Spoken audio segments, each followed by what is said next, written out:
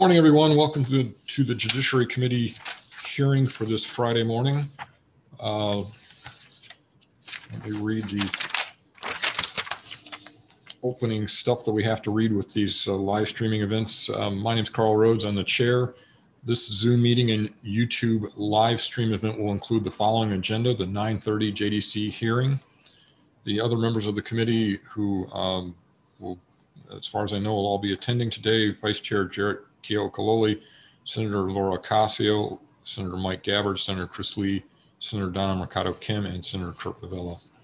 This meeting, including the audio and video of remote participants, is being streamed live on YouTube.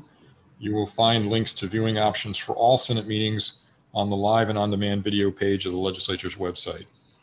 In the unlikely event that we have to abruptly end this hearing due to a major technical difficulty, the committee will reconvene to discuss any outstanding business on Tuesday, February 23 at 9:40 a.m. and a public meeting notice will be posted on the legislature's website, and that will be a video conference as well. For the people testifying remotely, all testifier audio will be muted and video disabled until it's your turn to testify. There's a two-minute time limit per testifier. If there's a temporary technical glitch during your turn to testify, we may have to move on to the next person due to time constraints, but we will try to get back to you if we can resolve it quickly and when we have received your written testimony.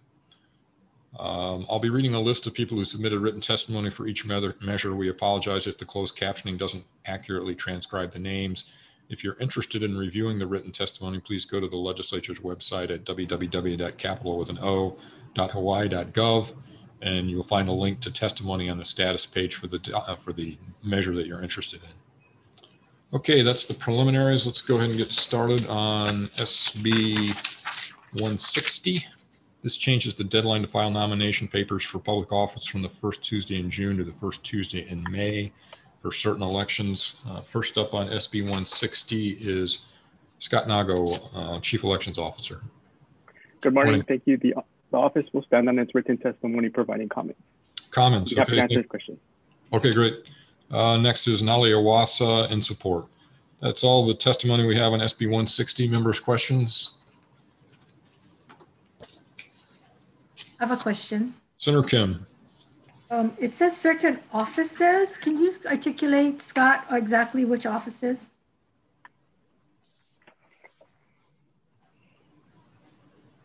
I believe it's moving the candidate filing deadline for all offices just up a month. That's what I was. Offices up for election. I mean, not all offices. Okay, so everybody's going to be treated the same, right? Yes. I want to make that clarification. Thank you. Thank you. Your testimony, you said there was the bill has some effects on other statutes. Could you explain that a little more? So it really has an effect on the vacancy statute. 17.1 for U.S. Senate. It says that it's tied to the candidate filing deadline. So it's provided that the vacancy occurs not later than 4:30 p.m. on the 21st day prior to the date specified in 12.6. So we're just pointing out that it does. Moving this date moves the other dates also. What I guess I'm not quite sure. How will that affect the other dates? Because the vacancy deadline is tied to the close of candidate filing deadline, so it would also move that date. It doesn't affect it negatively. It's just we're saying that moving this deadline will move other deadlines also. Okay. Thank you, members. Any other questions? If not, let's go ahead and move on to the next bill, which is SB 412, relating to operating a vehicle under the influence of an intoxicant, excludes habitually operating a vehicle under the influence of an intoxicant from qualifying for deferred acceptance of guilty plea or novo contender plea. First up on 412 is Calvin Tong, a major for Honolulu Police Department.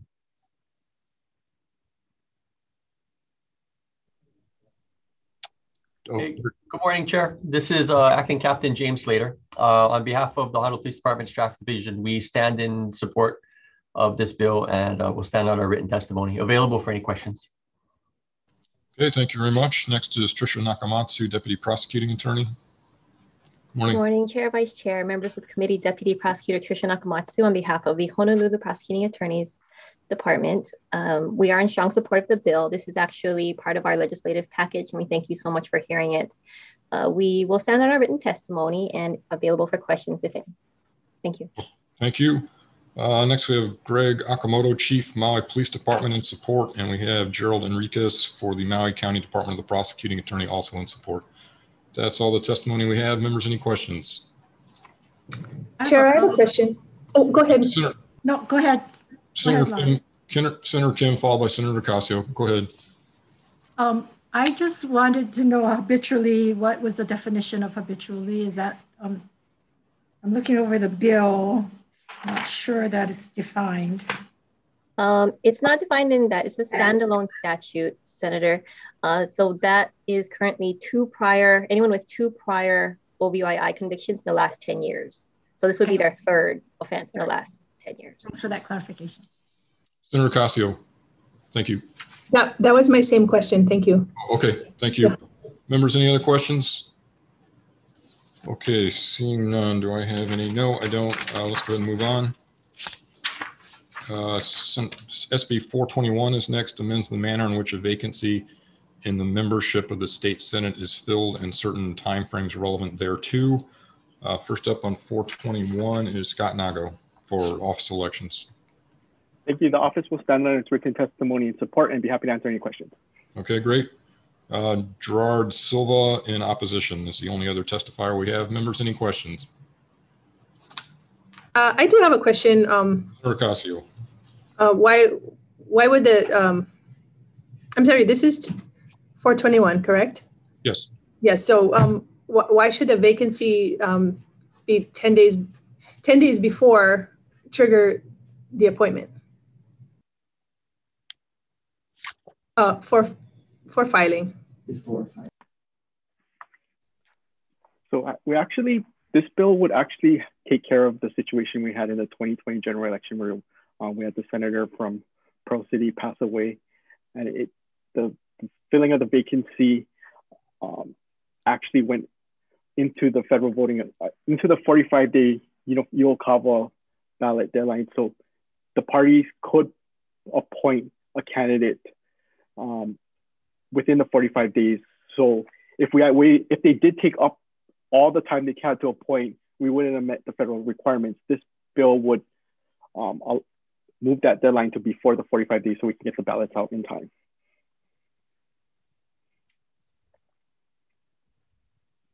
Can't hear you. Oh, sorry. Couldn't the candidate file within those 10 days? So the deadline was 40 days. Yeah. So the current deadline is 40 days. That wouldn't allow us enough time to meet the federal requirements of filing candidates, producing ballots, and sending it out. That's why we're asking that we move that deadline so that we can meet it. So we're moving it up to allow for us to do that. Okay, thank you. Thank you. Members, any other questions? Senator Kim.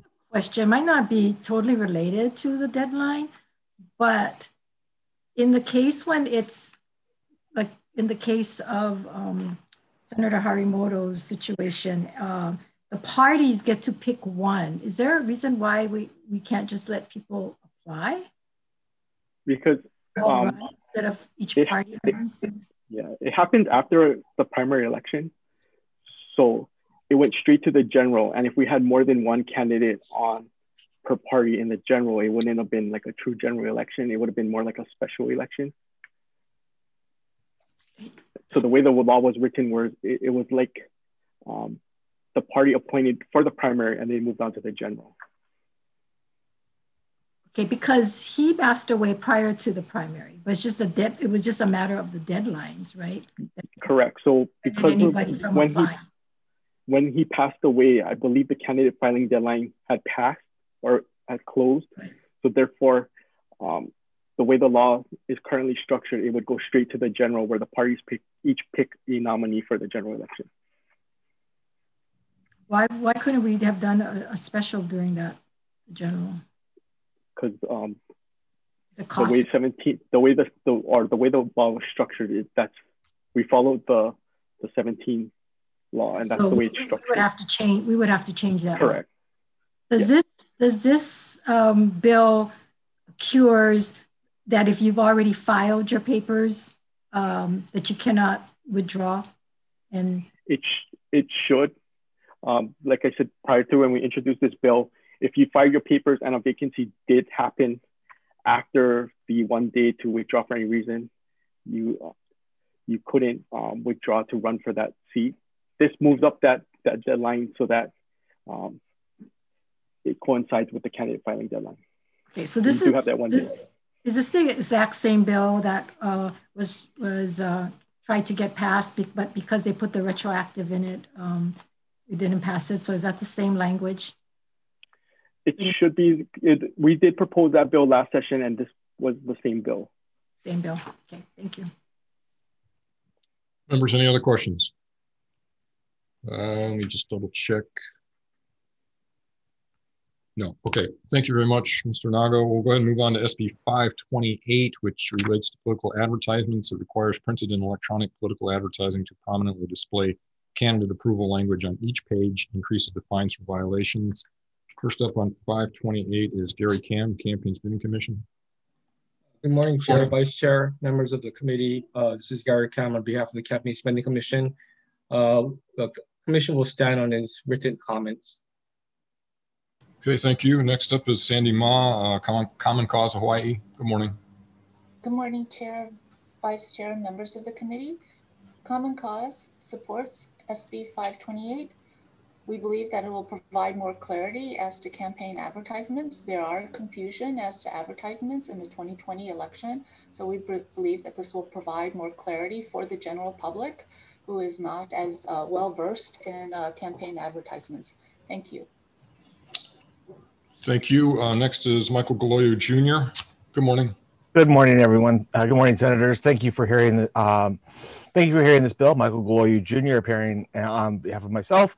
I'm one of the few people that actually, I think that's going to be testifying today, that actually filed a complaint with the Campaign Spending Commission based on the 2020 elections, the midweek front page thing. And I was shocked that they did not find that in violation, that to dig through that advertisement to find out at the very end that you're actually reading a political advertisement was not in violation of state law was a shock to me. Well, the way the Campaign Spending Commission interprets the law. And so hopefully that this bill will actually fix that loophole, and so that it protects the public so they know when they're reading a political advertisement in a publication, and they don't have to wait to the last third or fourth or fifth page in this case, or never know until you click through on an electronic ad to make sure that people know that they are looking at political advertisements, a paid for political advertisement, and not what a majority of the viewing public thought they were looking at, which was an endorsement from midweek. And so since midweek this is the first time they ever sold their front page to a political campaign, that this shows that there is a great loophole within the campaign spending, or way the Campaign Spending Commission interprets the law. So hopefully you will pass this law, close that loophole, and protect the public so the public knows when they're looking at political campaigns versus a actual true piece of journalism. Thank you, and I'll be available for any questions. Thanks very much. Next we have Cheryl B. in support, Tlaylock Tukuda in support, Carolyn Kunitaki in support, Edward Hanel Jr. in support, Barbara Best in support, David Anderson in support, Andrea Quinn in support, Larry Meacham in support, Linda Morgan in support, and Lori Boyle in support. That's all the testimony we have. Members, any questions? Yeah, yeah, question. Senator Favela, yes, Senator Favela, sorry. Yeah, I understand the nature of this bill, but the only thing that I don't understand is because, you know, like we have some young and new candidates, yeah? And in the beginning, it was okay, the fine wasn't that great, you know, when they got, you know, in violation or warning for a violation. I just worried about the people that is gonna be running in the future.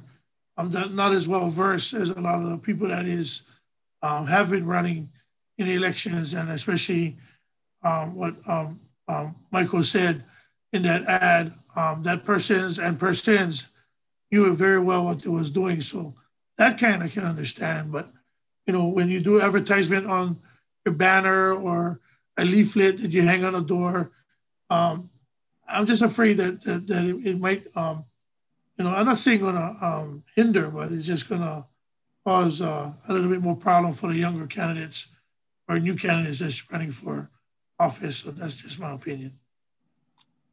Okay, thank you. Members, any other questions? Let me just double check here.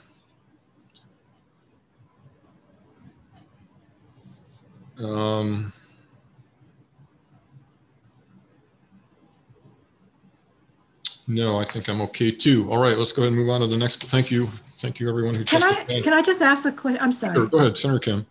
Yeah, for campaign spending. So I'm just looking at the testimony, and you folks don't feel that you need to put it on each page? That's correct. The commission did not find the midweek cover story. Well, the commission found that the midweek cover story was in compliance with 11-391, and I guess that's why we have this bill to make the disclaimer go on every page.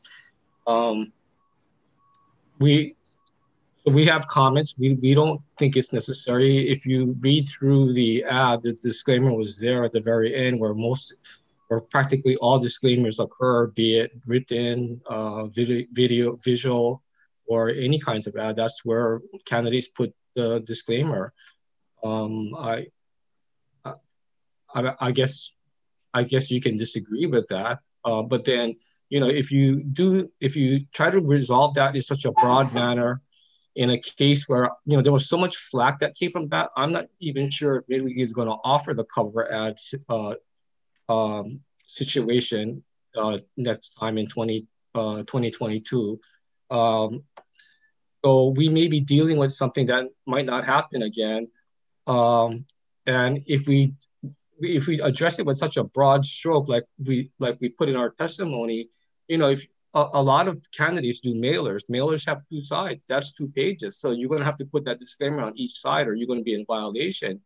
You know, candidates also do trifolds. You're going to have the disclaimer on all 3 sides of that trifold. So I just think some thought should be put into this before before the legislature just passes something this broad. Because you know, as one of the speakers said, this is to resolve a specific issue, and that's the midweek cover story. You know, do you need to?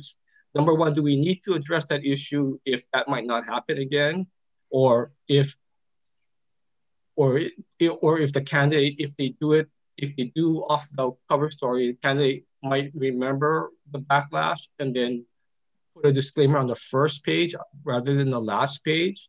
You know, the commission just doesn't know if there's a problem here that needs addressing. And if there is a problem that needs addressing, do we have to address it in such a broad way, which will cover all of the current ways in which you guys, advertise? Okay, well, I believe there is a problem. And I am just surprised that as a campaign spending, you folks haven't, if you feel that this goes too far, that you folks didn't come up with some reasonable method in which we can deal with this, because my understanding in all my years of running is that the disclaimer is there to make it clear so people know right off the bat that who's paying for it. And if it's not clear, then, you know, you guys, I thought that was the intent. And being that that's the intent, I also felt that the midweek was very, very misleading. And if it's misleading, then it violates whatever was the intent of having this disclaimer. So if there's other ways of having it to say that it needs to be clearly stated in the beginning and at the end, and maybe not on every single page, but, you know, especially in medias in which it was always a complimentary type of article. And for the very first time, it was sold as an ad. And, you know, nobody was familiar with that. Nobody really expected that it was sold. So it is a unique situation, but it's not that it can't happen again. But I think it should be, you know, campaign spending should have taken the lead as to introduce something that would resolve the fact that if it's misleading or if you can't determined that it is in fact a campaign ad and paid for, that it needs to be. Right. Well, I don't think the page, but you guys need to address it instead of just saying that you don't think it's necessary and might not happen again. I don't believe the commission, the members felt that it was deceptive. The pages were all linked to each other. You know, I find that very hard to believe, only because, like I said, you know, it's never happened in the past. It's always been, and I've been on the cover of Midweek, but it's not during a campaign. And normally, you know, it is not an ad. And so I myself didn't think it was misleading. And I myself thought it was just midweek. And I was very critical with Mr. Francis when I spoke to him regarding it. Because, you know, and if most people don't read the article, they just look at the cover. So why, okay, well, if you don't read the article, okay, that's fair enough. Okay. Members, any other questions? Senator Kale Kalole.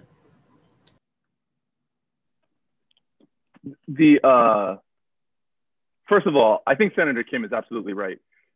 Many people, and we know this, I know this from campaign advertising, many individuals will just take a look at the cover or the byline, and that's it. And so, I mean, that is a well-known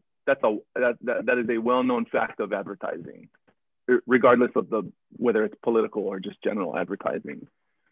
So I guess, you know, to tack on to Senator Kim's statements, and in acknowledgement of what Senator Favela said as well, because this is all really complicated to facilitate, especially for new candidates who don't have as much experience as we incumbents. Is there a precedent amongst the commission, or I guess somewhere in the statute that I haven't seen, related to the definition of prominent when it comes to locating the notice?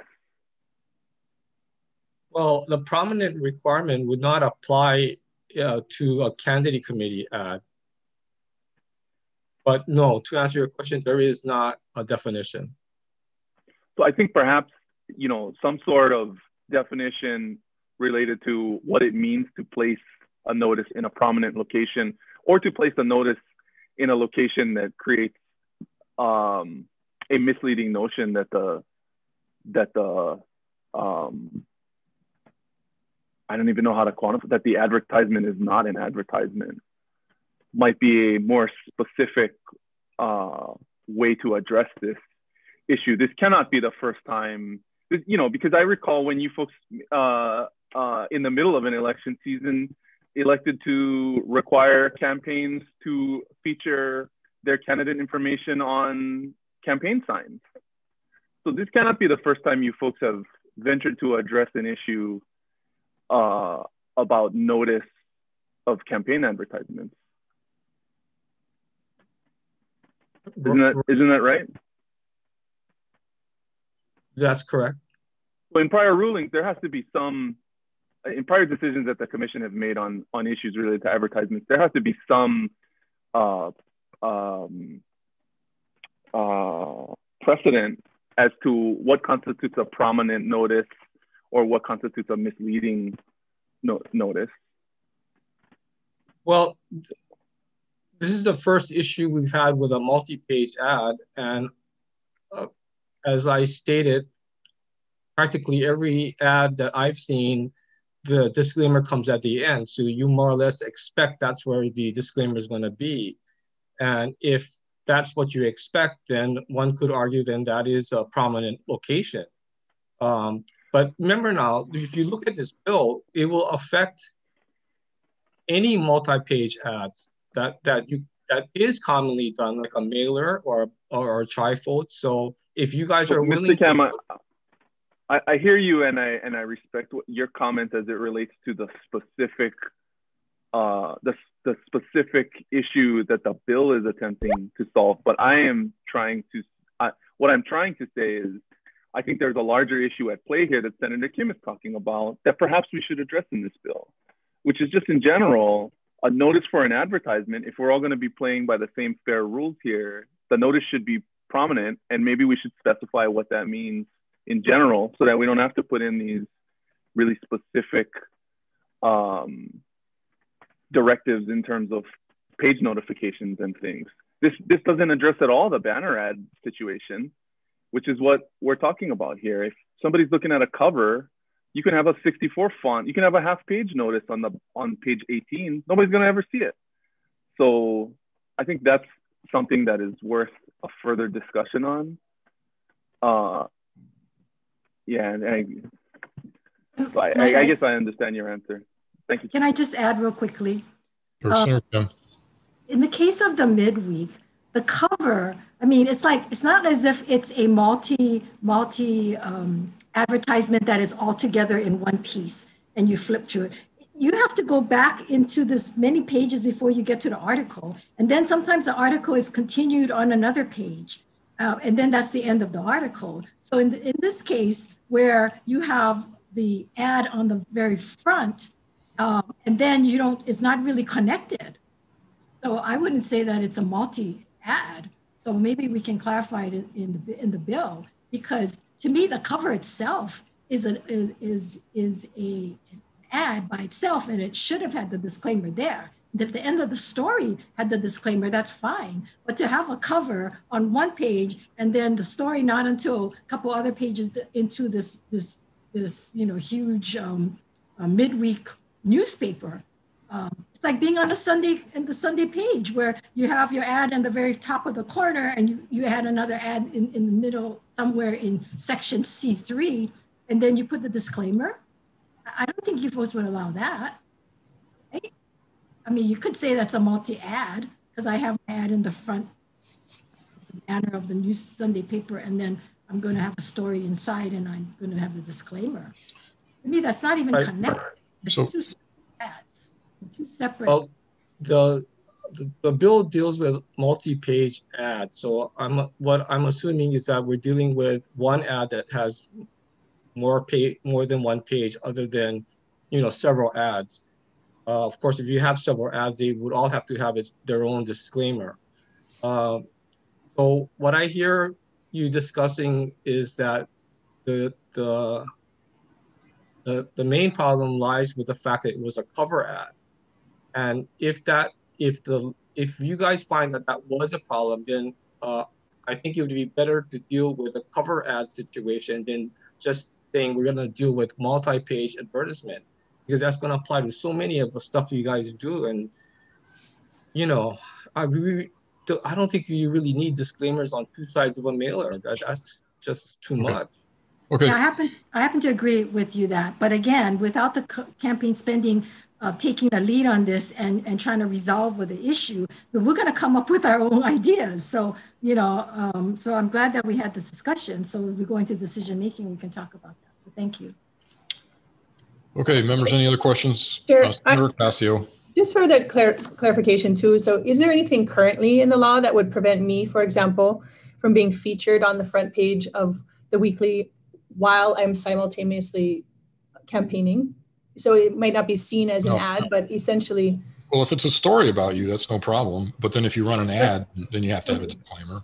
Oh, okay, but then in a sense, then if I'm already being featured just for my current role, it definitely doubles as an ad, and therefore it seems like it would then benefit incumbents. I'll let Gary answer, but I'm pretty sure the answer is no. That would be a news story. Okay. Okay, so then it benefits incumbents essentially.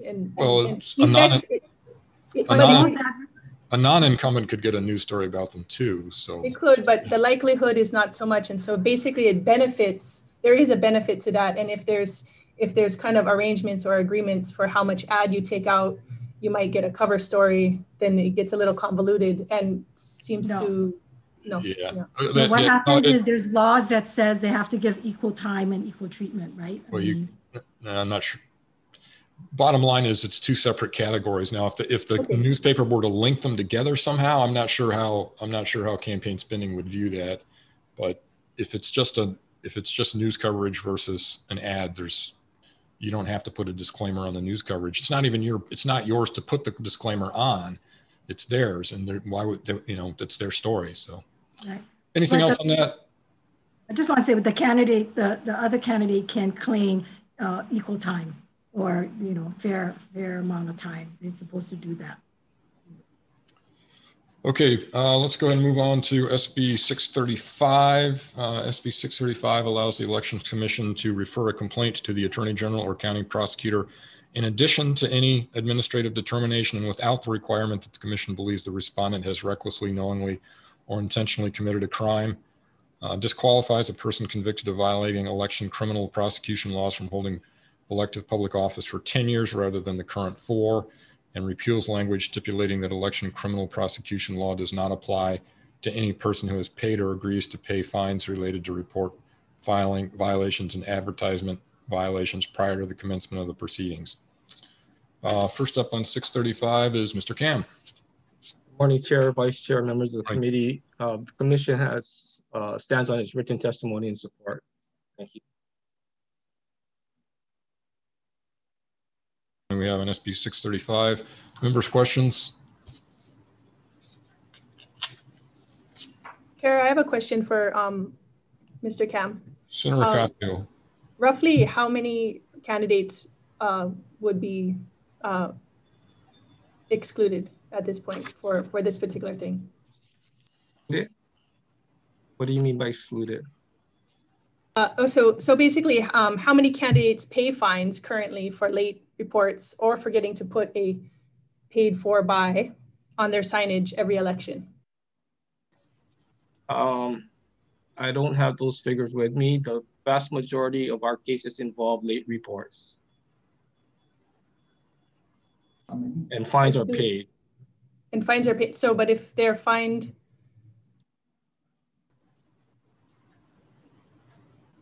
so then it's, I mean, do we have a ballpark percentage? I just feel like it may wipe out 75% or more candidates, being that there's so many fines for even just one infraction. Well, there's already, I'm sorry, go ahead, Gary. I'm sorry, so Mr. Kam.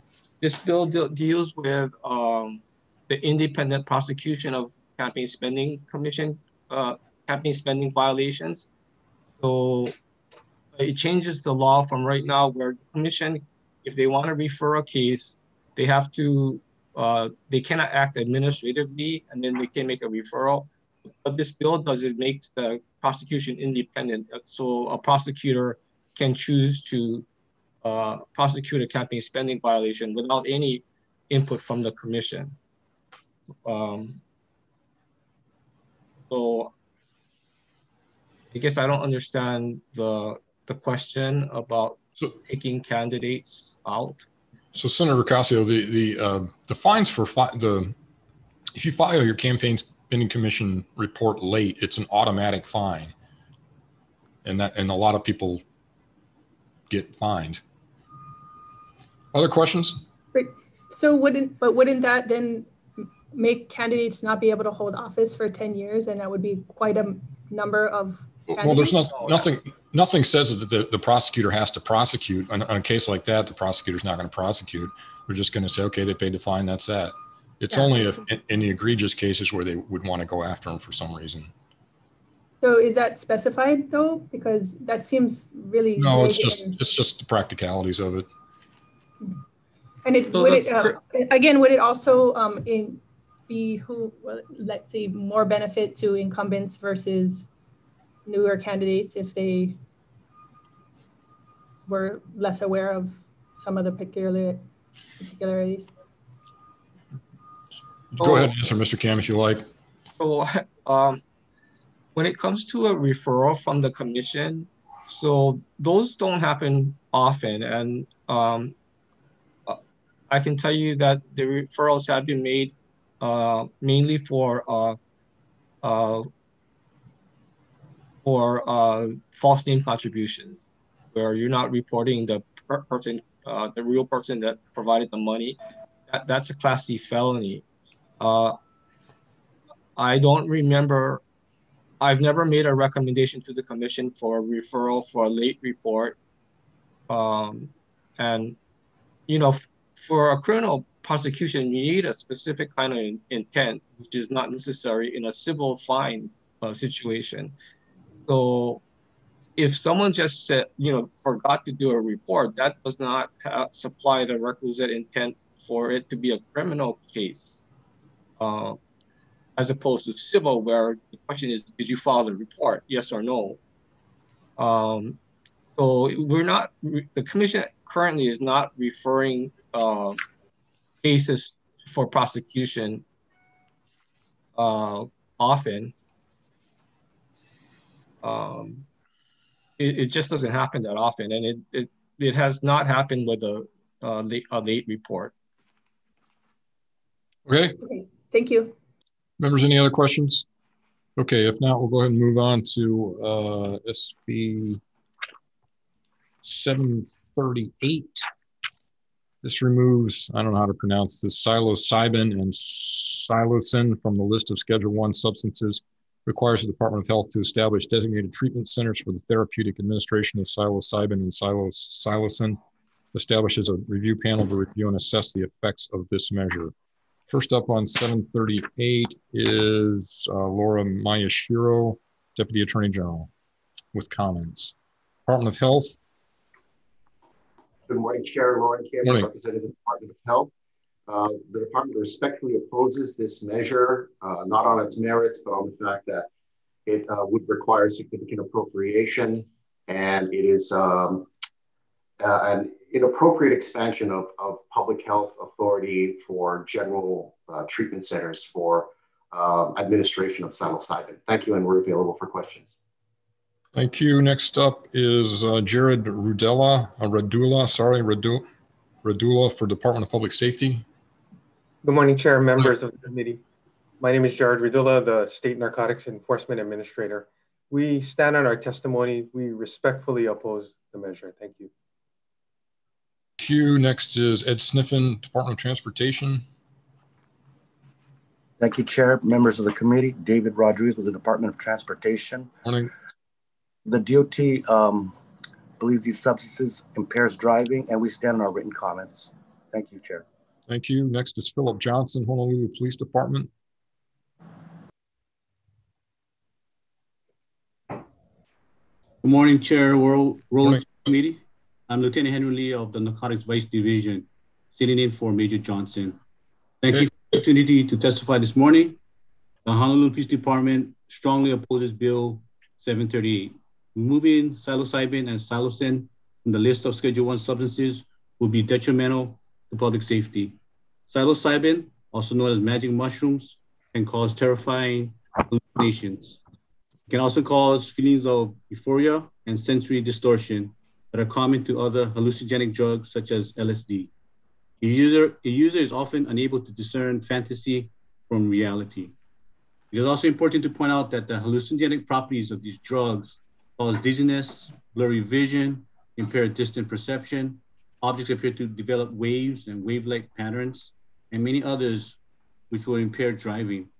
Removing psilocybin and psilocin from Schedule 1 through 4 would eliminate them as a drug under definition used in HRS 291 ECHO, the OVUI sections. This would effectively legalize driving under the influence of magic mushrooms. Lastly, we have seen these substances abused by our youth at rave gatherings, resulting in risky behavior, sexual assaults, hospitalization, as well as other criminal behavior. The Honolulu Police Department respectfully asks you to defer this measure. Thank you. Okay, thank you. Next up is Mark Tom for the Department of the Prosecuting Attorney in Honolulu. In opposition, Alan Johnson, Hawaii Substance Abuse Coalition. Yeah, good morning. Thanks for the opportunity, Chair, Vice Chair, distinguished members. Hawaii Substance Abuse Coalition does oppose, but for different reasons than you might imagine. This is really an example of science doing its job. Now that the barriers are down for us to begin testing illegal drugs, we've seen that there's some value here. So there's been some studies from the small kind. Now there were clinical trials done that said, hey, under certain situations, it has efficacy and without adverse effects. But a couple of people died in those studies. It's a dangerous drug. You shouldn't be anywhere near the public. But under certain protocols with great training and you measure those thresholds of the toxicity, it seems to have some value. So as you know, you may not know, in 2020, the United States invested big dollars into big clinical trials. So this is science working, and they're saying it's not safe yet, but not very many drugs make it to these big clinical trials. So they're investing in it.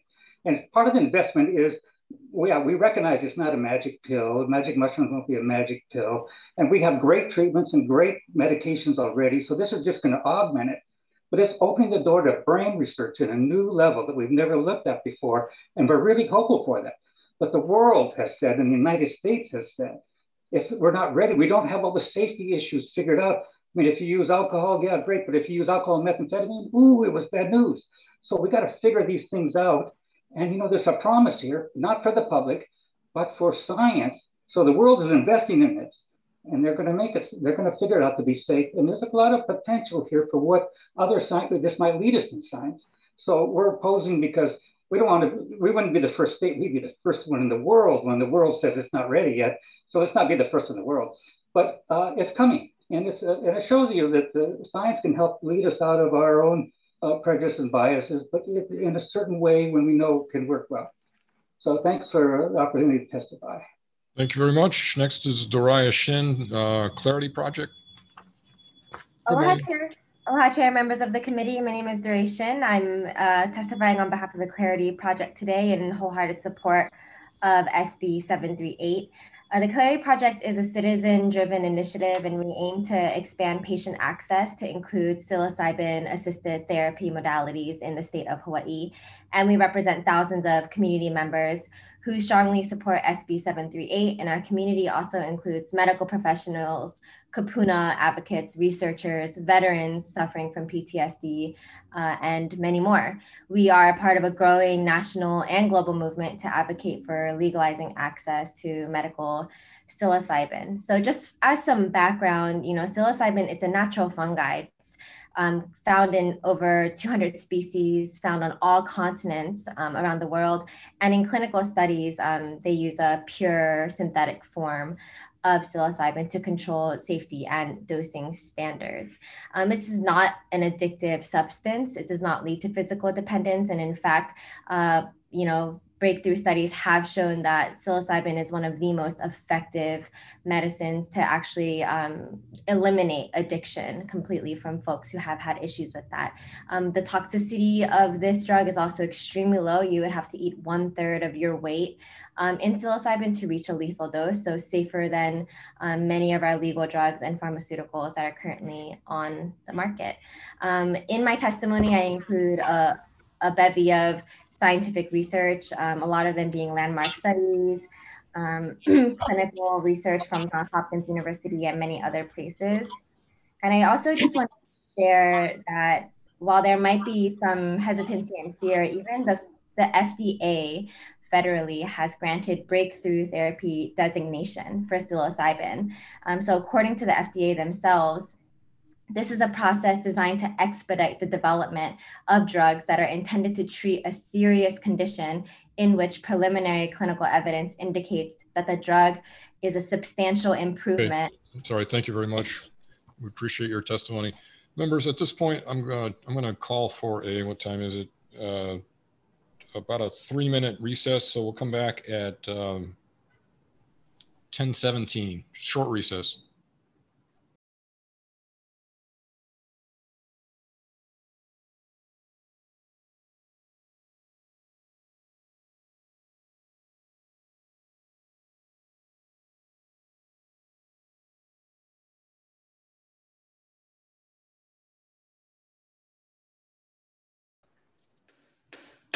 Okay, welcome back to the Judiciary Committee hearing on SB 738, having to do with psilocybin and psilocin. Next testifier is Nikos Leverance, Drug Policy Forum of Hawaii. Morning, Chair, Vice Chair, members. Nikos Leverance with Drug Policy Forum of Hawaii. Psilocybin is a substance that's been used for thousands of years for medicinal and therapeutic purposes. It's currently decriminalized in the state of Oregon and other jurisdictions. And there was an emerging body of research that came in the 50s and 60s that would have met Western scientific standards. But what happened? What happened was authoritarian politics in the Controlled Substances Act. And by the Controlled Substances Act own criteria, specifically potential for abuse and accepted medical use, psilocybin should not be a Schedule I substance. So to the extent that this bill would facilitate good scientific research and reach people like veterans suffering from post-traumatic stress disorder, we strongly support this bill and we encourage its passage. Thank you very much. Thank you. Next up is John Atanasio, Stillwater Inc., CEO. Yes, good morning, aloha. Good morning. I'd like to thank the chair, the vice chair, and the committee. I'm the CEO of Stillwater. We're an emerging, pioneering company that's doing drug development of psilocybin formulations for treatment of depression, anxiety, PTSD, Alzheimer's, and dementia, as well as eating disorders. And we are fully in support of not only decriminalization, but eventual legalization to follow on other states like Oregon and decriminalization that we just had over the election in places like DC and also other states like Texas and Houston, and also in Oakland, California, it's been decriminalized. Before the pandemic, we are in the midst of a global healthcare crisis. In fact, according to the World Health Organization, approximately 322 million people have been diagnosed with major depression disorder. And I have to imagine, even based on, and I respect all, everybody that's come before me gave them their opinion in opposition, but the Department of Health here in Hawaii just initiated just the last couple of days of their findings of what's happened, during this pandemic on our population. More people are at risk. The economically disadvantaged are particularly at risk, and those that had pre-existing conditions of mental illness are really in a difficult situation. Here in the United States, 16 million people suffer from clinical depression. And what's really, really interesting about that, it's been widely reported that about a third of that population is considered treatment resistant by use of current medications and antidepressants. And what I mean by being treatment resistant is that patients have gone through 2 or 3 different therapeutic processes, and they find themselves basically on the hamster wheel, coming back, getting treatment, getting better for a period of time, and then not. Okay. Thank you very much. Appreciate your testimony. Next up is Thomas Cook, MD, testifying for Beyond Mental Health. Good morning. Hi, good morning. I am a board certified psychiatrist in Honolulu, and I'd like to give the legislature my opinion on the clinical effects of psilocybin. Over the years, I've collected reports from patients who are driven by unresolved symptoms to try them illegally. And many of these are combat vets, mothers, church-going people, the kind of people otherwise unlikely to experiment with illegal drugs. Most of them try them after having read promising reports of research done at Johns Hopkins and other places. The unanimous response is that the mushrooms relieve their depression better and faster than any medication ever has.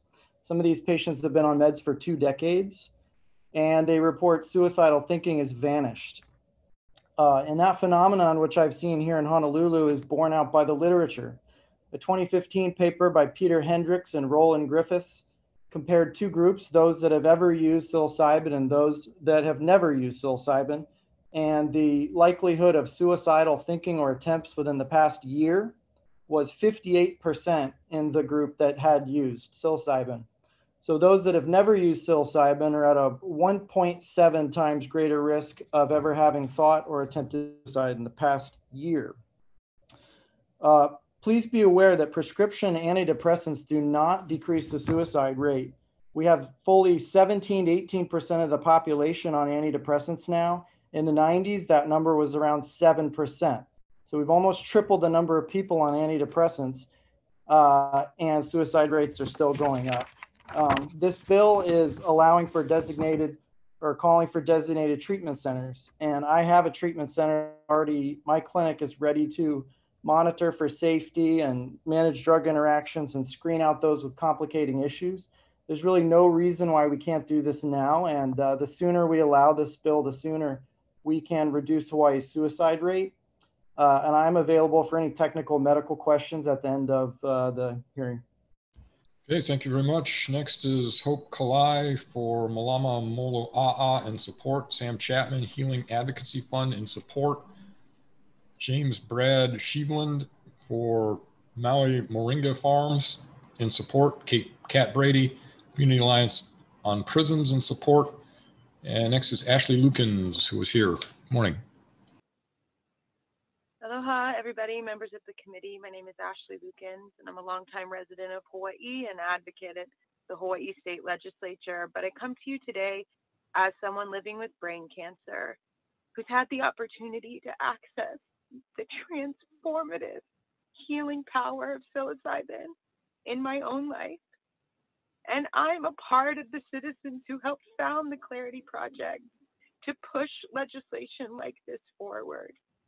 To have access, safe, legal access to medicines that profoundly transform cancer patients' relationships to their diagnosis allows them to reduce the stress related to cancer and ultimately open up the possibility of healing. And what our current statute forces cancer patients like myself to do is what Dr. Cook spoke of. Access these substances illegally without the support of medical professionals and without the ability to work with those professionals on long-term integration. We can access integration services through therapy, but we need safe legal access to these medicines. So I think this bill, along with bills that have been introduced last year, helps start a really important conversation that brings us up to standard with the current medical research that can actually transform people's lives in ways that are not accessible through the current pharmaceutical model. So I really, really encourage the senators to move this bill forward and help us continue this conversation. Because for a cancer patient like myself, to be able to live at peace with my own diagnosis and to be able to move forward every day in my life makes all the difference. Thanks so much for the opportunity to testify. And as the founder of the Clarity Project, I'm also able to answer technical questions. Thank you very much. Sorry to hear of your diagnosis. Next is Noe Loike Al Charlotte or Charlot. Thank you. Morning. My name's Noelu Ikea Charlot. I'm a physicist, and one of my degrees is in biological engineering with a specialty in molecular dynamics and neuroscience. I'd like to reiterate that the consensus of the scientific community is that this treatment is more effective than many of the things we are constantly distributing to the population. Not only that, the neurotoxicity and half-life is comparable to caffeine. But I'd like to take my time and not reiterate some of the other points people have made and instead explain what's going on here physically. Serotonin, I'm sure you've all heard of it, is a neurotransmitter which your brain is constantly pushing around in pattern recognition and pattern execution. A lot of people think that it's more about mood and digestion. It's really about, it's about patterns. And what's going on is psilocybin is it's a structural analog of serotonin. So it's almost the same molecule, it just has a slight tweak, okay? And what that tweak does is it changes the binding affinity or how quickly and how much it gets pushed around the brain. And so for people with intense serotoninogenic disorders like depression, anxiety, obsession, PTSD, this changes everything. Like if you read the literature, it's one of the most shocking things in science, okay? And it's one of the few things I can say as a scientist and as a person is good. It's very hard to make that statement. And other people have talked about like the need for further research and understanding of the levels and what prior conditions are necessary for someone to take or not take the substance. I agree. So we should be legalizing it so we can study it and understand the effects of the human potential here, because it's tremendous. It's amazing. And I'm saying that, you know, not just as a scientist, but I'm here because I care about these human stories, you know, about the people whose lives could be improved. Thank you. Thank you very much. Next is Jeremiah Holguin. Good morning. Good morning. Aloha kakahiaka. I'm here in support for this bill. I run a private consultation business focused solely around rhetorically extrapolating the cutting edge of research, innovation, and breakthroughs for all matters relating to holistic human health and high performance. I work alongside world-renowned doctors. I consult for educators, involved with government, municipalities, CEOs, PhD, Grammy Award-winning musicians, and even some of your favorite A-list actors. This grew out of my own struggle with neurological and physical disabilities. And I'm here to speak only about the empirical data for those who may not be aware of the accruing research that has been steadily surmounting over the last few decades. This testimony is to help bring to the table a morally congruent and concrete understanding for those who may be on the fence about the matter. As a Schedule I narcotic, something is deemed to have no medical value, and upon thorough examination of the empirical evidence, psilocybin can no longer fall under this category. There are over 40 institutions right now in the United States actively doing research into psilocybin for its neuroregenerative capabilities and its potent implications in psychiatry. This is a small list of those institutions: Johns Hopkins University, the Purdue College of Pharmacy, the New York State Psychiatric Institute, the U.S. Department of Veteran Affairs, Yale University, and Harvard Medical School. And in order to receive the regulatory oversight from the DEA and FDA, it has to have demonstrated three things: unlikely to do any harm, provide a critical need that is not being addressed by conventional medicine, and is it easily scalable and an affordable medicine. In addition to this, there's currently 24 European universities running similar concurrent research. The following is just one study published in the Journal of Neurotherapeutics in 2017 titled Potential Therapeutic Effects of Psilocybin. I read verbatim: the current state of modern research suggests considerable therapeutic promise for psilocybin. The research is most advanced regarding the treatment of cancer-related psychiatric disorders, with 3 randomized placebo-controlled trials showing promising results for psilocybin. 2 of these trials involved a moderate number of participants and administered relatively large doses of psilocybin. These 2 studies in particular provide strong evidence for the substantial decrease in depressive and anxious symptoms that appear to persist for at least 6 months after a single act of treatment. Such results are unprecedented in psychiatry. The single open-label study of treatment-resistant depression outside of the context of cancer provides initial preliminary evidence that persistent antidepressant effects of psilocybin might not just be limited to those with cancer. There was a rodent study published a couple of months ago looking into the mechanism of action from Aarhus University, published in the Journal of Psychopharmacology, 2020. The conclusion was this present study demonstrates that psilocybin rapidly induces gene expression related to neuroplasticity biased towards the prefrontal cortex as opposed to the hippocampus. Our findings provide further evidence for the rapid plasticity promoting effects of psilocybin. More research needs to be done into the neurogenesis effects of psilocybin mushrooms for the treatment of these neurological disorders. And there is great enough evidence already showing that it is a powerful therapeutic agent. We are under more stress than ever due to the current state of affairs, and we need to utilize as many tools as we can accrue. Once again, I'd just like to mention that this is a minute fraction of the studies and medical institutions.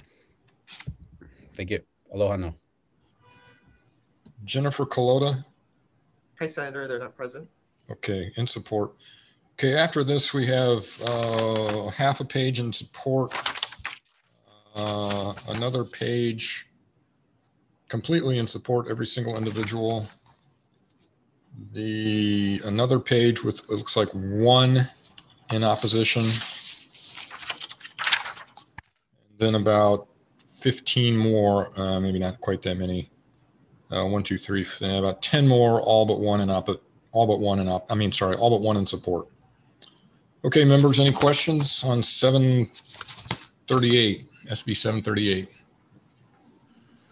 Again, questions. So what would be the process? Who are you asking? Any of the doctors or experts that talk about depression and cancer.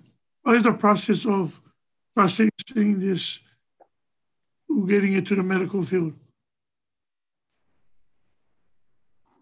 I don't know who's still here. I'm Dr. Thomas Cook. I can speak to that. Okay, go ahead. Well, the bill's proposing setting up designated treatment centers and having a task force to monitor the clinic for safety. My clinic currently treats severe treatment-resistant depression with ketamine. That's a drug that can cause a temporary 2-hour psychosis that profoundly heals depression, much in the way psilocybin does. Ketamine's been in use the past 20 years, and it's an old anesthesia drug from the 70s. It was used in the cave in Thailand to rescue the boys. A couple of years ago, it was in the news for that reason. But psilocybin is even more effective than ketamine. And so we already have infrastructure to set this up. I know a couple other doctors who could also have their clinics serve as a safe designated treatment center. We screen out people at risk of psychosis and other drug interaction problems. There's no reason this couldn't be safely implemented right away. Yeah, so just follow up with this. I'm just listening. I mean, I know this does a lot of great things. I'm not an expert in any of these things that you guys are claiming that it does and do. Excuse me, that it does going forward. But the same thing with hemp oils and then marijuana. We was told that marijuana helps with cancer patients. Marijuana also helps with depression. So what is the difference? I mean, I understand that there's a need for it, but I'm just trying to get an understanding that what is this medicine that is so potent or whatever it is that we try marijuana, medical marijuana to be accessible to everybody for almost the same reasons of what you guys are giving, almost similar same reasons of what you guys are talking about this other drug. Well, marijuana has minor risk for increasing psychosis when it's abused and used, but alcohol can cause dementia and motor vehicle accidents and increased risk of lethal overdose and liver cancer. So we legalize things overall for other reasons, but psilocybin can be made safe in a medical context only. Cannabis is currently being self-managed by medical patients. As a doctor, I'm not allowed to, prescribe a specific cannabis dose to patient. I just give them permission essentially. Whereas the psilocybin could be given while in office only. If there's a designated treatment center, the person is being monitored the whole time. Okay. Members, any other questions? Thank you, Chair. Thank you. Let me go to Senator Gabbard. Go ahead. Thank you, Chair. I had a question for Mr. Charlot, if he's still available. Yes, sir. Thank you. Just curious, aside from the mushrooms, are there any other illegal drugs that contain psilocybin? Is it from mushrooms? So, no, pretty much. But psilocybin, like I said, it's a structural analog of serotonin. So what that means is it's basically nearly the same molecule. And this is in general how drugs function. They bind to receptors in the brain by having a similar chemical composition. Others are much more different than naturally occurring neurotransmitters. Psilocybin itself is very similar to serotonin. Okay, thank you. Thank you, Chair. Thank you. Members, any other questions? Okay, seeing none, we'll go and move on to the next bill, which is SB. Thank you everyone for being here to testify. SB 157. This authorizes the issuance of a civil license to solemnize marriage and allows solemnization by any individual at least 18 years of age. First up on SB 157 is Department of Health. Good morning, Chair Ron Kim. Department of Health. We strongly support this measure and urge its passing. Thank you. Thank you. Next is Michael Galoyo Jr. in support, Cheryl B. in support, Alan Orosaki in support, Scott Smart with comments, and Kristen Alice in support. That's all the testimony we have on 157. Members, any questions? Senator Casio. This is to Department of Health. Does a priest need to be licensed in order to solemnize marriage? They need to be registered with us because there's an exchange of information, but they are authorized by law. Licenses is just a kind of a procedural formality, but they are priests or clergy are lawfully authorized to solemnize marriages. So the procedure, and at the risk of repeating myself, is to obtain a license because we need to exchange information. And are there current abuses happening with this that would require, so that we would need to now license lay people for the same reason? Like, are there current abuses? I don't believe abuse. I'm not aware of abuse. The purpose of this bill is basically parity, for those who have no religious affiliation or simply choose not to have a solemnization with a religiously affiliated entity, to allow them that option. I'm not aware of abuse if there are quote unquote illegal marriages, and I'm using that term very glibly, going on. They all need to be registered with the Department of Health.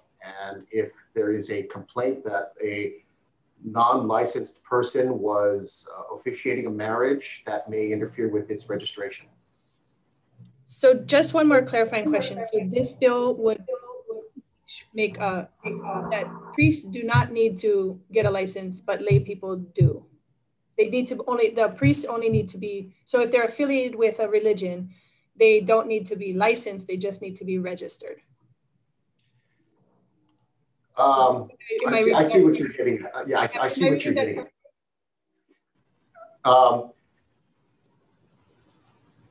Officiants let me clarify. Officiants do need a license. So although clergy may come from an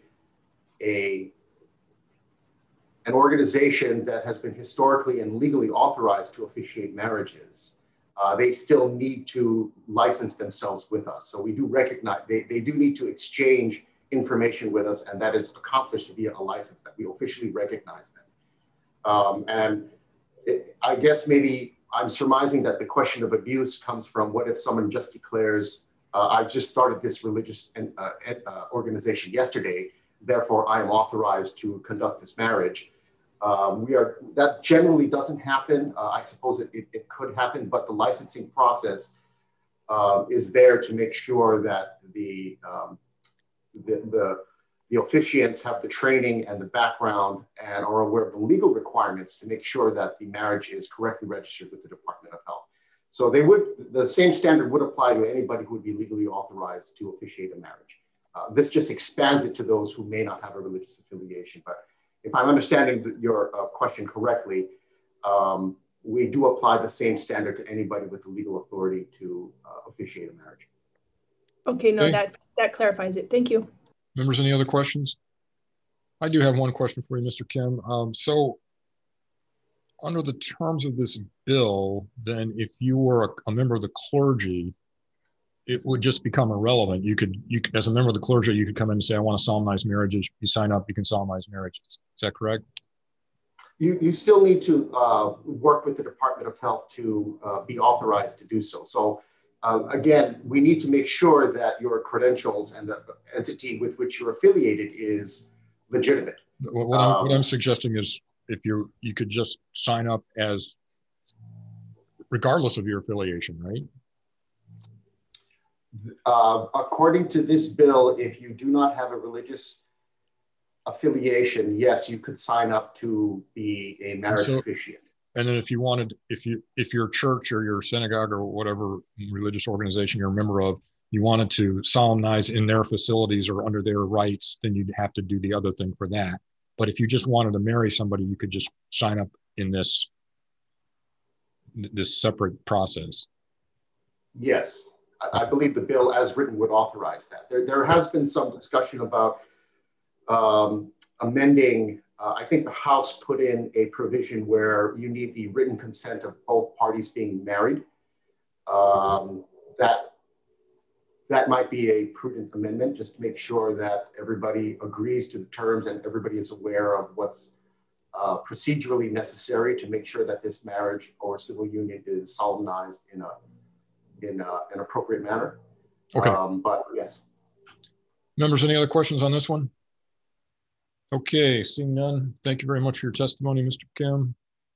We'll move on to SB 159. This requires any person who is eligible to vote and applies for a motor vehicle driver's license or ID card to be automatically registered to vote unless the applicant affirmatively declines.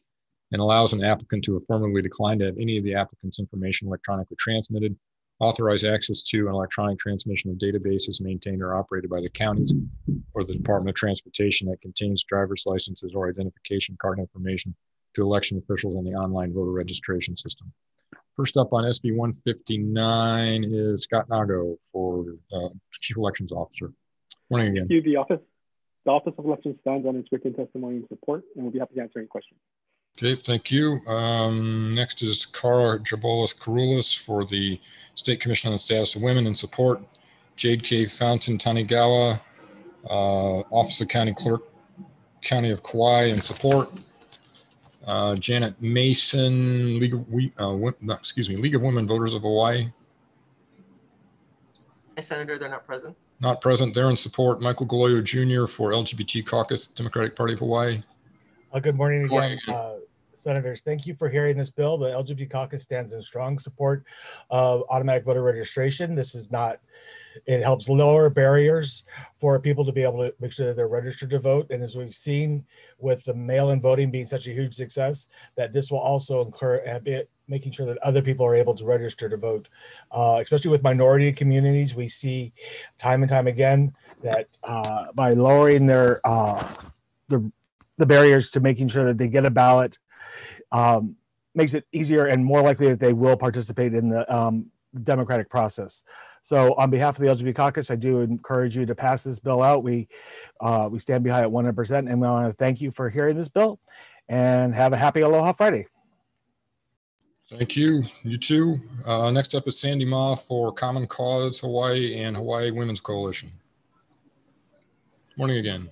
Good morning, Chair, Vice Chair, members of the committee. Thank you for hearing this bill. We support SB 159. I want to say that automatic voter registration does not mean that everyone is automatically registered to vote. What it does mean is that when someone interacts with the Department of Motor Vehicles to get a new driver's license or a new state identification, or to update their driver's license information or update their state identification information, at that time, they will have the option of registering to vote. And if they do not opt out of registering to vote, that information, the voter registration information, is automatically, that's what automatic voter registration means. That voter registration information is automatically transferred to the state elections or county elections offices. So a person is registered to vote or their voter registration information is updated. So a person has to interact with the Department of Motor Vehicles in order to be registered to vote or have their voter registration information updated. So this is a good policy, modernization policy for the state of Hawaii. It saves money and it updates our vote by mail system to ensure that the vote by mail ballot gets to the correct addresses. So we absolutely support this measure, this nonpartisan measure. Common Cause Hawaii is also part of Automatic Voter Registration Coalition, and I'm testifying on behalf of the Automatic Voter Registration Coalition. This is a coalition of unions, of nonprofits, other nonprofits. Unions include HGEA, nonprofits of women's associations such as AAUW, of environmental organizations such as 350.org, and other groups. These groups also support automatic voter registration, given that we understand. Thank you very much. Next up is Nikos Leverance for the Hawaii Health and Harm Reduction Center. Morning. Good afternoon, Chair, Vice Chair, members. Nikos Leverance with Hawaii Health and Harm Reduction Center. We're a proud member of the AVR Coalition. We would note that this bill would increase registration rates, clean up the voter rolls, and save the state's money, as noted by the Brennan Center for Justice in our testimony. And I would also add that as so many states on the continent are looking to restrict voter access, it's incumbent upon the legislature here to build upon the success of its mail-in voter system and ensure that more people participate and both through this mechanism and through more voter service centers. Thank you very much. Thank you. Next up is Audrey Suga Nakagawa for AARP Hawaii. Good morning, Senator, members Morning. of the committee. This is Audrey Suga Nakagawa, Advocacy Director for AARP Hawaii, and we support this bill. AARP supports good policies that encourage and promote maximum participation for those in the electoral process. And so, as you know, many older adults tend to be registered voters, and this really makes it easier for them to update any of their information when they renew their license or apply for a state ID.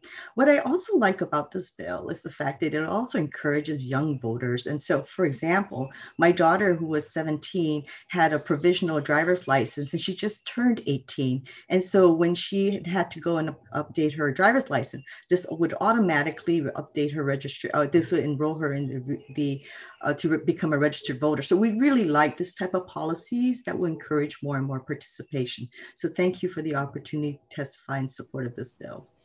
Thank you very much. Next is Hope Kerpelman, ACLU of Hawaii. Good morning, Chair, Vice Chair, members of the committee. My name is Hope Kerpelman. I'm the Legal and Legislative Fellow at the ACLU of Hawaii. Thank you for the chance to testify. The ACLU of Hawaii strongly supports this bill, which would streamline the voter registration process and also add Hawaii to a growing list of states that have already passed similar laws. Voting is the foundation of our democracy and a fundamental right that protects all of our other civil rights and civil liberties. This bill would help facilitate registration for eligible voters, update the rolls, especially voters' addresses, and lead to more efficient and cost-saving elections. The United States is one of the only countries in the world that requires voter registration, but places the burden on voters to register themselves. This is thought to be a major reason why voter turnout in the US is relatively low. As a result, we strongly support this measure as we believe it would promote maximum participation in the democratic process and thus enable more free and fair elections in our state. Thank you very much for the opportunity to testify. Thank you. Next, we have Amy Monk for Women's Caucus of the Democratic Party of Hawaii in support. Lori Field, Planned Parenthood, Northwestern Hawaii in support. Youngji Overly, AAUW of Hawaii in support. John Bickel, Americans for Democratic Action in support. Will Karen, Young Progressives Demanding Action in support. Jody Malinowski, Sierra Club of Hawaii in support. Pride at Work Hawaii in support. Jessica Yamauchi, Executive Director, Hawaii Public Health Institute in support. David Bruce Leonard, Earth Medicine Institute in support. Randy Pereira, Hawaii Government Employees Association in support. Kat Brady, Community Alliance on Prisons in support. Mitzi Higa, Hawaii State Teachers Association in support. Next, we have Kristen Alice, who I believe is here. Good morning. Good morning. Thank you for the opportunity to testify. My name is Kristen Alice and I live in Hilo. I work for a homeless services organization, but I am testifying in my personal capacity today.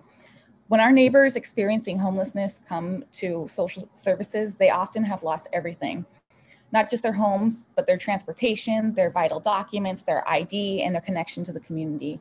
Living on the streets rough and without a safe place to store those documents, they often get destroyed or lost, stolen, etc. When social services staff assist our neighbors who are overcoming homelessness, they recognize the need to take care of the whole person. So that means in addition to helping them move into permanent housing, they're helping them obtain identification, get those documents back, connect them with financial and social services, medical services. They're also providing financial education and household management and renter education and helping them integrate into the community. In short, our houseless neighbors have to jump through hoop after hoop just to overcome what might be the most traumatic experience of their lives. Last year, with the assistance of the County Office of Elections, I helped organize a voter registration drive and ballot collection at shelters across the island. It was a coordinated effort, involved a lot of phone calls, visits to the office, and working with staff to have drop-off and pick-up times at shelters from Hilo to Kona and beyond. And it was great, it was successful, but if this bill were passed, that would be taken care of when our staff are connecting them with those documents from the beginning, when they're helping them get those IDs. So this is a great way to help our houseless community integrate back into the community. And thank you for hearing this bill and thank you for hearing my testimony. Mahalo. Thank you very much. Okay, the remaining, nobody else has signed up for in-person testimony. There's about 15 on this page, all but one are in support. On this next page, there's about 15 more, including the Department of Transportation, the Hawaii Friends of Civil Rights, Save Medicaid for Hawaii, that are all in support. So at this point, members, we have to hard stop in about 5 minutes here, but members, if you have questions, just, go ahead. No questions? Okay, we'll go ahead and move on to the next bill. Chair, are we going to do decision making today? I don't think we're going to make it. Okay. We'll put it off till next week. We'll see how it goes here in the next couple of minutes, but I don't think so. Oh, I'm sorry. I do have a question. Let's see. Who was here from Office of Elections? Yes. Okay, there you go. Thank you. The House added language to a similar bill that would shield from penalty an ineligible person who was automatically registered to vote unless the person took voluntary action to register to vote, knowing they were ineligible. It also shields an ineligible person who votes or attempts to vote. Do you have an assessment as to whether that kind of language might be needed here? So I think they put that language in there in case somebody inadvertently was registered even though they didn't qualify. The application for a driver's license in order to register should have the 3 questions. Are you a citizen? Are you a resident of Hawaii? And are you 18 years of age? And an applicant would have to affirmatively say yes to all those. I'm sorry, 18 years of age, you can register at 16, right? But to vote, so you can pre-register at 16, but to vote, you have to be 18. Right, okay. I'm sorry, I interrupted, go ahead. So in case somebody inadvertently, or if I believe it's the driver's license sent that form over to register that person, it would protect that person from inadvertently being registered. Okay, and it would also mean that people who aren't eligible to register don't get registered. Correct, it shouldn't be sent anyway. Okay. One of the county clerks requested language that the applicant's information not be transmitted if the applicant presents a document that demonstrates lack of U.S. citizenship. How does the state ensure that individuals who are not eligible to vote do not register to vote? So I believe the bill already says that if you are not a citizen, that the DOT will not transmit that information to you already. So that is already in the existing bill. Okay. All right. Thank you. Okay, members, any other questions? All right. Thank you very much, Mr. Naga. We'll move on to SB 189. This removes the requirement to prove that a dog has bitten on 2 separate occasions for a dog bite victim to bring legal action against a dog's owner. First up on SB 189 is Cheryl B. with comments and Andrea Quinn in support. That's all the testimony we have on that one, and there's no one to ask questions of, so we'll go ahead and move on to SB 278. 278 prohibits the micro-targeting of political advertisements on television and social media based on online behavioral data, demographic characteristics, and geographic location below the electoral district level. First up on 278 is Gary Cam, campaign spending. Good morning again, Chair, Vice Chair, members of the committee. The commission stands on these written comments. Thank you. Thank you. Next is Sandy Ma, Common Cause. Good morning, Chair, Vice Chair, members of the committee. Sandy Ma for Common Cause Hawaii. We provided comments on this bill. We're concerned that it may raise campaign spending costs for smaller campaigns, such as Neighbor Island County Council races. So we are concerned about that unintended consequence of this bill. Thank you. Thank you. Next is Rose Feliciano for Internet Association. Aloha, Chair and Vice Chair. My name is Rose Feliciano. I'm with Internet Association. We did submit written comments. A couple of points I would just like to raise in addition to the comments. As with Ms. Ma, we are concerned that this will have a disproportionate effect on underserved, underrepresented, and people of color and down ballot races, because micro-targeting allows you to reach voters that you otherwise would not be able to contact without significant funds. Also, the definitions are very broad and it could have unintended consequences. For an example, if there's an issue important to Native Hawaiians, this bill would prohibit being able to reach out with demographic tools to reach that population. This also could hold for the elderly. So with that concerns, I apologize. I know we're running out of time. Internet Association requests you not move this bill forward. Thank you. Okay, thank you. Next is the Libertarian, Tracy Ryan, Libertarian Party of Hawaii in opposition, Edward Hanel Jr. With comments, Andrea Quinn in support, Natalie Wassa in opposition. Members, any questions? Okay, considering the time, we will go ahead and end it there, and we will do decision making. Let's see, let me find the date we were going to do decision making. So we'll defer until Tuesday, which I don't know what the date is on Tuesday, sorry. 23rd, does that sound right? We'll defer decision making till Tuesday, the 23rd of February at 9:40 a.m., 9:40 a.m., and that'll be by video conference as well. Okay, thank you everybody for being here. Have a good weekend. Take care.